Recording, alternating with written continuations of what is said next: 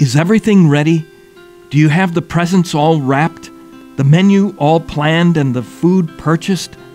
Hello, I'm Father James Kubicki of the Apostleship of Prayer, and on this Christmas Eve, I hope you can find some time to take a deep breath and to be quiet and to reflect a bit on the great mystery we are celebrating. God became a tiny baby, so weak, so vulnerable. Here's something that St. Hilary of Poitiers, who lived about 17 centuries ago, wrote about this. How can we make a fitting recompense to God for stooping down to us so graciously?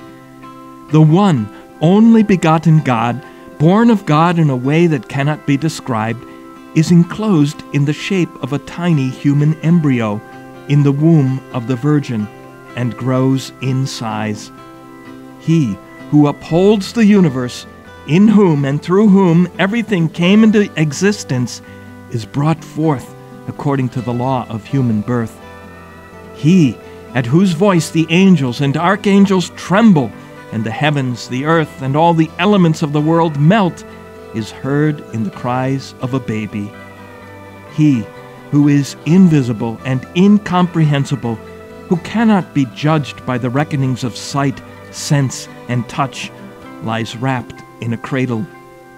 God, through whom humanity came into being, was under no compulsion to become human himself.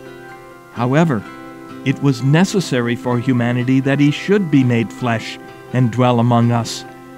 We have been raised up because he has stooped down to us.